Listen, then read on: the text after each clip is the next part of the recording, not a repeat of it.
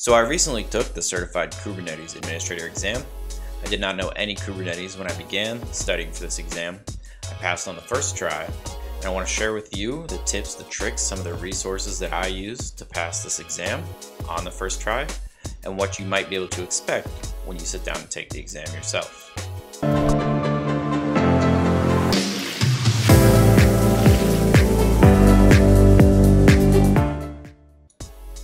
So one of the skills we need in order to, before we can even jump into Kubernetes, is if you're new to the whole Kubernetes world, you need to know some Linux and some Bash. Now you don't need to be an expert in Linux, but you do need to know how to navigate the command line.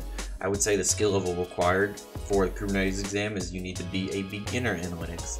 You should be able to navigate the command line, move around directories and files. You should be able to edit files using Vim or VI. You should be able to move through a file, edit a file, replace lines, delete lines, and edit lines. And I would say you need to learn how to use system services. You need to know how to start a system service, how to find the status of a system service, and you need to know how to make sure that system service stays persistent across reboots. And I would say you also need to know how to look through logs, right? How to get to the var log directory, how to look at the logs. So you might get a better understanding of where to look for errors that might be occurring at the system level. Once you feel comfortable in the Linux command line, I would then say you want a beginner level understanding of containers. Maybe install Docker and play around with persistent data when creating a container, running commands when creating a container, exposing ports when creating a container. Important, I think you want to be able to list current containers and running containers on a given machine. Me personally, I use Containerd instead of Docker because Kubernetes is going to deprecate Docker or Containerd in the future. So you probably see here in the example that I'm using CRICTL instead of Docker. So I would say once you've got the Linux and the Bash and you feel comfortable moving around the command line, you know how to edit files, you maybe know how to troubleshoot a system a little bit. Once you feel like you know how containers work conceptually, I would say then you're ready to move into Kubernetes and learning Kubernetes. So the first thing I did was I did go to Google and I did type in how to learn Kubernetes, and I did click on the Tech World with Nana course over here. And if you're not familiar with her courses, hey everyone, this is Tim here at I highly recommend you check out her YouTube page. She puts a lot of hard work in her videos. She's got a lot of good videos on DevOps, but she does have a Zero to Hero Docker course. So I watched this course. If I was driving to work, I would listen to this course. If I was doing yard work, I was listening to this course, right? Just trying to wrap my head around the basic terminology of Kubernetes. What is a pod? What is a worker node versus a master node? What is a service? All that's explained in this video in very good detail, and you can just listen to it. You don't have to watch it. So after I watched or listened to this video numerous times, probably 2 or 3 times, it was time to get my hands dirty. It was time to create a Kubernetes cluster. And I didn't really know how to do that. So I found out about this course called Kubernetes the Hard Way, hosted by a cloud guru. They teach you step by step how to build a Kubernetes cluster the hardest way possible. So for those who don't know, you can build a Kubernetes cluster using systemd services on Linux. You can use it, you can do a mini kube, which is just a simple VM, a command you run. You can use kubeadm, which is more of a full cluster production type deal for free, but it runs on containers and it's not as complicated to set up. But Kubernetes the hard way, while not necessary, is going to teach you a lot about the inner workings of a Kubernetes cluster. So I highly recommend maybe at least taking a look at it if you can afford a Cloud Guru subscription. And I did do the $47 a month subscription because with that, right, they give me access to an AWS instances, so I can, you know, if I don't have hardware at home to create a Kubernetes cluster on or VMs, I can launch EC2 instances in AWS or the equivalent in Azure or GCP and create a cluster that way using those servers. So once I kind of understood, you know, how a Kubernetes cluster was supposed to be architectured, I did what any sane person would do, and I spent $600 on Raspberry Pis and a switch to build my own home lab. So deploying a cluster alone is not enough to pass the exam. You need to know how to create deployments, pods, services, deploy applications and containers, sidecar containers. You need to know all of this, but what you also need to know how to do is troubleshoot when your cluster is not operating the way you expect, right? Maybe your kubelet service has stopped working. You need to be able to know how to troubleshoot and resolve issues like that. And what building a cluster does is it forces you to learn those mechanisms that control your cluster, your API server, etcd, kubelet, and it teaches you where their configurations might be stored and how they operate, so you can troubleshoot them in the event you run into a scenario like that on the exam, because it is one of the objectives on the exam. So if you've never heard of Udemy, it's a great website to learn a lot of things. It's my go-to place when I'm trying to learn any new technology or IT certification. The courses are generally about $30, and in particular for the Certified Kubernetes Administrator exam, I put a link in the description, but this course right here by Mumshad is great. And what's so good about this course is once they go over a concept like multi-container pods here, there's always a practice test in which they take you to their website, codecloud.com. And normally you have to pay to enroll in this website, right? But if you bought the course through Udemy, they give you a code so you can enroll for free. So you have all these labs that you can do, and they're so well.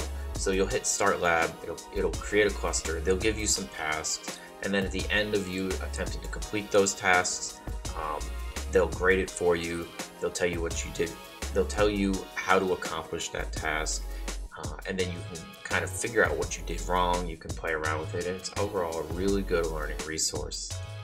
So if you go through this entire Code Cloud course and you do all of the practice tests, and at the end there are these 3 big practice tests, they're about 20 questions, you get about an hour and a half, 2 hours, kind of simulate a real exam.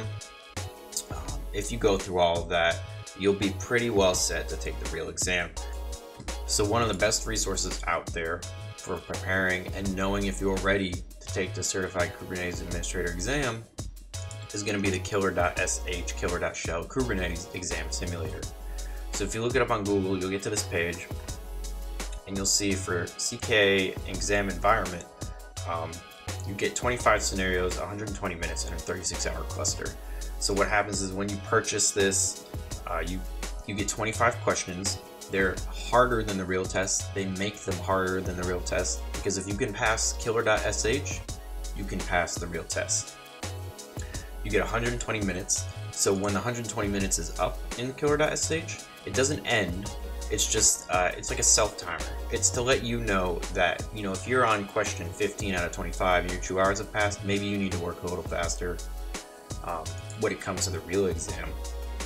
And what they mean by 36-hour cluster is if you, at any point when you start this Killer.sh exam, over the next 30 hours, you can keep coming back to that same exam session, that same cluster, and going over whatever you did, trying to get 100%, reviewing whatever you did. Now, before you go out and buy Killer.sh, don't. You'll get it for free or included when you buy your exam certificate to go take the exam, right? So you're ready to take the exam, you go over to the Linux Foundation, you enroll, you sign in, you pay your $375. If you look down here on the page, they say, here's everything that it includes, right? So your exam's 2 hours, it's good for 3 years, 12 months eligibility. That means if you purchase this today, you have 12 months to take that exam. You get 1 free retake, but down here they say you get an exam simulator, and it's Killer.sh. So if you purchase Killer.sh separately and then go purchase the exam, you're paying for Killer.sh again. So if you want 4 tries, go for it. So after 2 months of studying nonstop, listening to YouTube videos on my way to work while doing yard work, doing the Udemy course, doing all the practice questions, doing the mock exams, I did Killer.sh twice. The first time I think I came out to like a 50%. I did it the second time, I think I got like a 90%. I said, I'm ready to take the real exam. So what was that experience like? So if you go to the page where you purchase your exam, you come down to the exam detail section, there's a link called exam tips. You click it, and it brings you to everything you need to prepare, everything you're allowed to do during the exam, everything you need, like your ID, the normal stuff. So you can't touch your face, you can't whisper, you can't take pictures, obviously. Nobody can be in the room. Technical instructions, like they'll say root privilege can be obtained using this, rebooting is permitted, all that good stuff, right?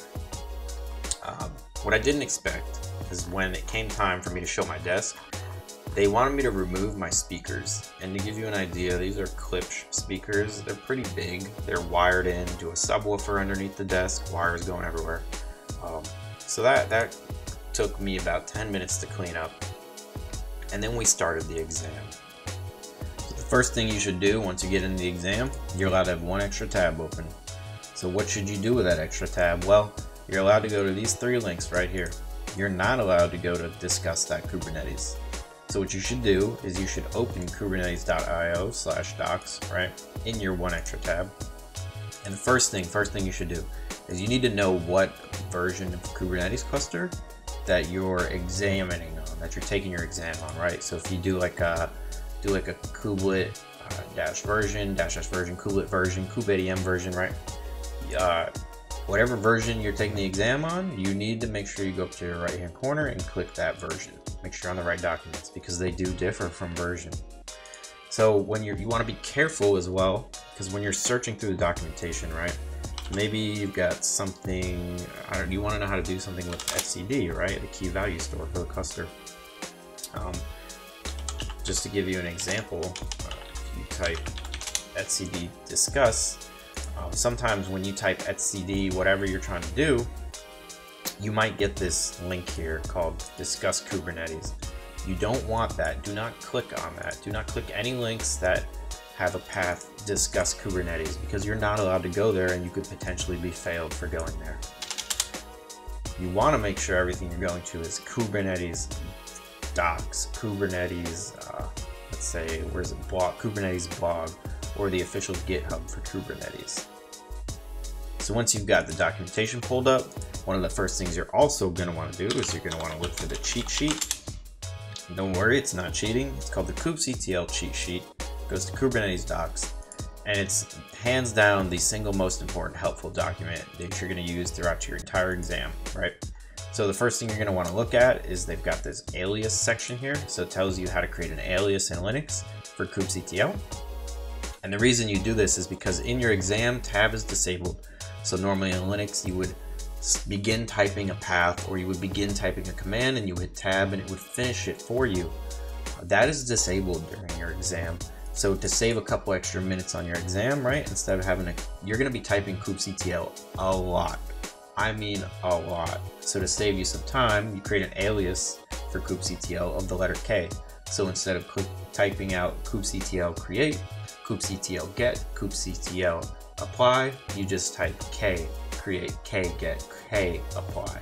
And it saves you, it all adds up over, those few seconds of typing all add up to a few saved minutes during the exam, which could be, for some people that could be the difference between passing and failing. And there's tons of other helpful commands in here. I just encourage you, if you're stuck on any part of the exam, you have a question, if you're maybe told to look for some specific information on a specific resource, look through here. You may find the command you're looking for that question. And then I would say the third and final most important thing you should pay attention to before you start the exam and before every question is the fact that they tell you right here in the exam tips section that each task must be completed on a designated cluster or configuration context. So there's 6 clusters in your exam environment, right? Different contexts. And they say at the start of each task, you'll be provided with the command to ensure you are on the correct cluster to complete the correct task. So when you get in the exam, you'll see, make sure you copy and paste this command to make sure you're in the right context for the right cluster. because if you don't, you might get the question right, you might do exactly what they're asking for, you spend 15 minutes on it, but you did it on the wrong cluster, on the wrong context, and you got a 0 on that question because you didn't do it on the right cluster. So please pay attention to that before every question. Copy and paste that set context line. Now let's talk about my personal exam experience. What was it like for me? How confident did I feel, right? How long did I take? Now the Linux Foundation's confidentiality agreement is a little weird, I find, and they're very vague on some of the stuff, right? So there's actually this line that says, you are especially prohibited from disclosing, publishing, reproducing, transmitting any exam and related information, including to without limitation questions, answers, worksheet. I can't give you guys the questions I got or the answers, obviously. But then there's this line here that says you cannot discuss the length or number of exam segments or questions. So that one's a little weird to me. So I can't tell you how many questions I had, but to give you an idea, they say, on their website, you'll get anywhere from 15 to 20 questions. So I took the entire 2 hours. I want to say I finished with 10 minutes left. I tried not to spend more than 7 to 10 minutes per question. When I did hit maybe that 10-minute mark on one question, I just flagged it for later and skipped it. And then when I had my 10 remaining minutes left at the end, I went back and reviewed those questions I had skipped to see if I, could complete them the best of my ability. And overall, when I finished the exam, I was confident that I had passed, but you always have that feeling, did I make it or did I not make it? And then they say they have up to 36 hours to get your results to you, and they say they will not release your results for 24 hours, and they take that literally, right? So I think I finished my exam at like 6:30 p.m. I did not get my results until the next day at 6:30 p.m. on like the same minute I had ended that exam was the same minute the next 24 hours later that I got my exam results and I had passed. So everyone that is looking to take the Certified Kubernetes Administrator exam, I hope this review helps you. I hope my experience assists you. I hope you can use these resources. Your mileage may differ. I did have some experience. We started migrating to Kubernetes at work as soon as I started studying for this, so I did get a little bit of production experience on this. Not much more than you would get in the exam. We stood up a cluster, we migrate some applications, very basic. We're still in the walking phases of that. I do have experience, working in like automation, infrastructure automation. I've been a Linux administrator for a couple years now, so I do have very good grasp on networking concepts, DHCP, DNS. I'm very comfortable in the Linux command line, bash scripting, Python, all that kind of good stuff, containerization. So I didn't need to study as much as someone who's brand new to the subject matter might. But I have seen a Reddit post where a user went from not knowing any Linux containers or anything. He went from knowing nothing to taking all 3 of the Kubernetes exams. I think he did it in like, was it 30 or 60 days or something? I don't know. Just Google how I passed all 3 Kubernetes exams, Reddit, and I'm sure you'll find it. But I hope to see you guys in the next video.